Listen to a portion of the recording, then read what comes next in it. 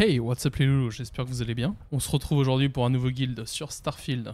Vous avez sûrement déjà dû voir passer des vidéos sur ce sujet, mais bon, il fallait bien que j'en fasse une aussi. On va parler de la fameuse quête secondaire de Mantis, qui vous permettra d'obtenir une armure légendaire et un très bon vaisseau gratuitement, très tôt dans le jeu. Déjà, pour commencer, il y a plusieurs endroits où vous pouvez trouver cette quête. Mais de ce que j'ai pu voir, la plupart des joueurs vont la récupérer lors d'une quête principale assez tôt dans le jeu. Je vous montre pendant que je parle l'endroit où la mission est récupérable, et si vous êtes déjà venu, ça devrait vous faire tilt dans votre tête. Il s'agit d'une station spatiale en orbite autour de la Lune, la station galactique Nova. Vous allez vous amarrer à la station, et dedans il y a une instance classique de Starfield avec des spatiards à éliminer. Très peu de temps après être rentré, vous allez vous battre dans un couloir avec des spatiards de part et d'autre. Sur un des cadavres présents dans ce couloir, vous pourrez normalement trouver un enregistrement audio qui débloque la quête de Mantis. Vous trouverez l'enregistrement récupéré sur le cadavre dans votre inventaire dans la catégorie notes. Il se nomme avant-poste secret. En écoutant la note, ça vous débloquera automatiquement la mission Mantis dans l'onglet divers qui vous indique de vous rendre sur Denebola IB pour trouver l'avant-poste secret. Il vous suffira alors de suivre la quête et de vous rendre dans le système Denebola sur la lune Denebola IB pour accéder au repère de Mantis.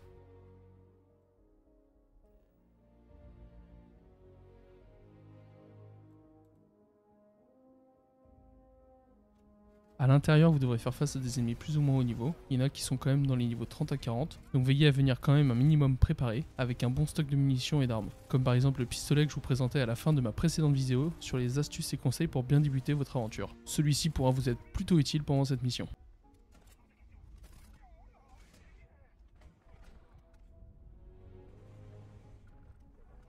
Vous aurez aussi affaire à de nombreux coffres et portes verrouillées avec une sécurité de niveau maître ou expert, donc essayez d'avoir votre compétence de sécurité suffisamment montée pour pouvoir ouvrir ces portes.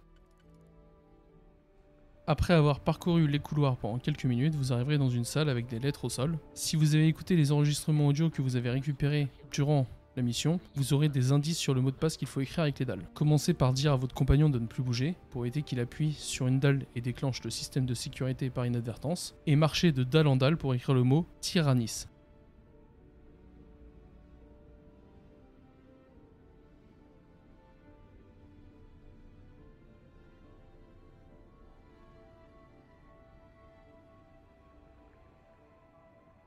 Une fois de l'autre côté, vous pouvez appuyer sur le bouton pour désactiver le système de sécurité et retourner chercher votre compagnon sans risque.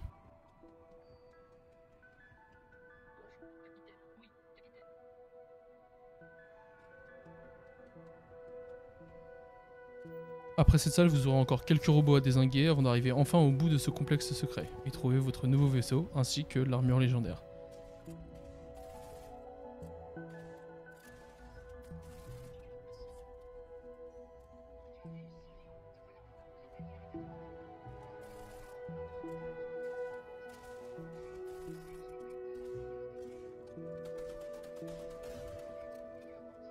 N'ayez pas tout de suite vos vaisseaux, fouillez bien tout et partez d'abord sur la gauche pour récupérer l'armure légendaire de Mantis, qui est assez stylée et qui est plus que correcte pour débuter votre aventure. Elle vous suivra d'ailleurs pendant une bonne partie de celle-ci.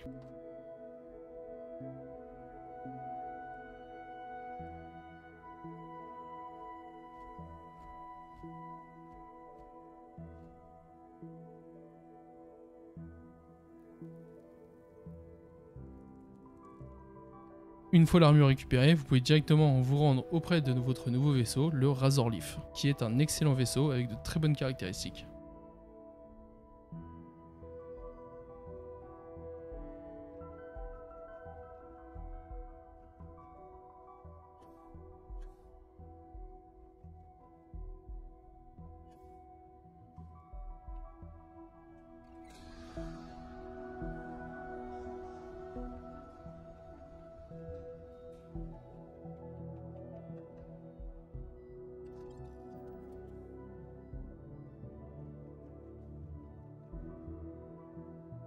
En sachant qu'avec ce vaisseau vous aurez accès à un fan club. Si vous le pilotez régulièrement et faites la misère aux spatiards, des fans pourront venir à votre rencontre car la réputation de Mantis n'est pas en reste dans la galaxie.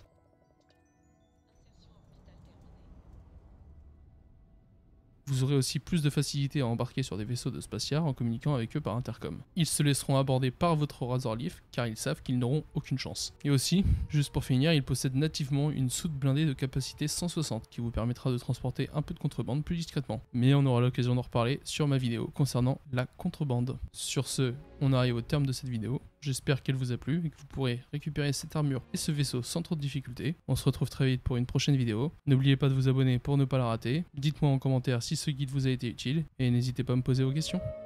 Peace.